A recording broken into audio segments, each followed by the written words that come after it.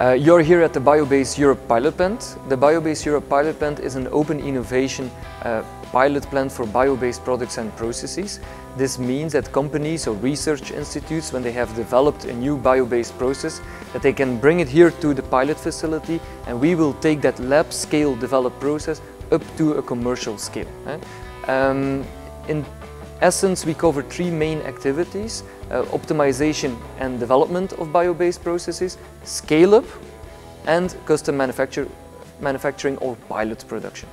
All projects that we do are bio-based. This is the mission of the organization. We in fact work in two kinds of projects: consortia-based projects in collaboration with universities and companies, and we have also direct collaborations with industry in which we get a question from them to scale up their technology, and we just bilaterally collaborate on that subject. With respect to consortia-based projects, we have currently 13 projects running, and with respect to bilateral projects, in the time frame of 2013-2014, we have performed 84 different collaborations with industry.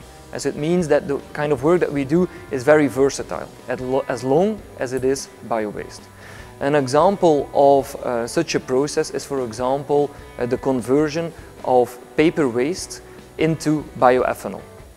This is a process that you will also see here at the Biobased Europe pilot plant. We will convert the paper waste, we will clean the paper waste first by removing ashes and by removing heavy metals and so on. And then later on we will use the lignocellulose that is present in the paper pulp to convert it first in sugars, and then by fermentation convert those sugars into ethanol. The most important opportunity for a bio-based economy is that it can replace a fossil-based economy. A fossil-based economy generates CO2, black CO2, that eventually ends up in the atmosphere and causes climate change.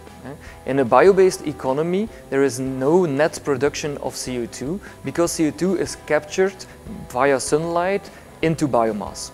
An opportunity for biorefineries is that it can convert side streams from agriculture into valuable compounds, and these side streams are currently not used or solely burned. So it could be an alternative to that, bringing much more value to these side streams.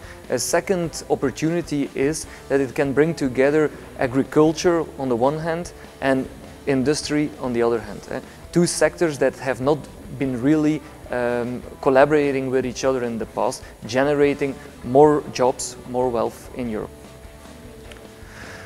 Compared to the United States of America and China, Europe has very little invested into demonstration projects so far. Typically, Europe invests quite a lot in fundamental research and allocates very little money towards pilot and demonstration activities. And the result is that many projects that have been, or many technologies that have been invented here in Europe are eventually commercialized in other continents. And this is of course a pity, because we invest quite a lot of money into these research activities, and then to see that they are eventually commercialized elsewhere, this is certainly not the way to go. I would advise the students to look at the composition of the biomass that is available in their city.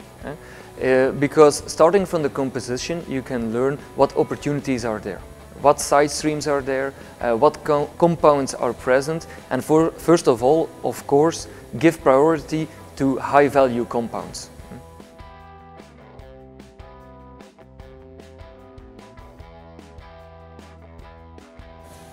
Here at the Biobased Europe pilot plant in Ghent, we have a variety of pretreatment equipment available.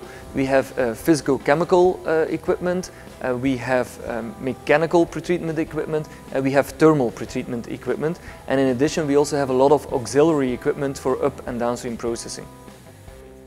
Here at the Biobased Europe pilot plant, we have experience with a lot of different kinds of biomass. We have pretreated so far different kinds of agricultural side streams and energy crops, miscanthus, bagasse, wheat straw, corn stover, barley husk, etc., etc.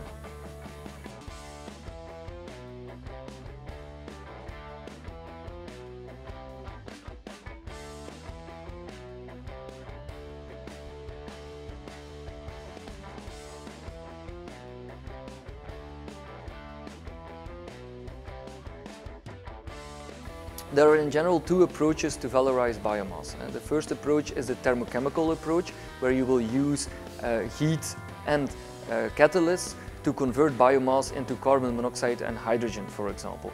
This carbon monoxide and hydrogen can then subsequently be used to produce chemicals. So you first break down the biomass to then build up something.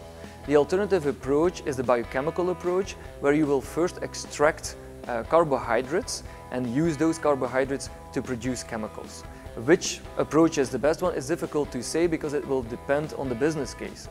But my personal impression is that if you have a high value biomass, then I would use the biochemical approach. Because if you have a high value biomass, typically you know the composition very well. An example is corn stover. Corn stover has a very large lignocellulosic fraction, where you can easily convert it into carbohydrates, and those carbohydrates can be subsequently be used. Municipal solid waste is another example. It's a low value biomass, the composition is not that well known, and it's very difficult to extract carbohydrates from it. So in that example, to my opinion, it would be better to first convert it into carbon monoxide and hydrogen and use those molecules to build up other chemicals.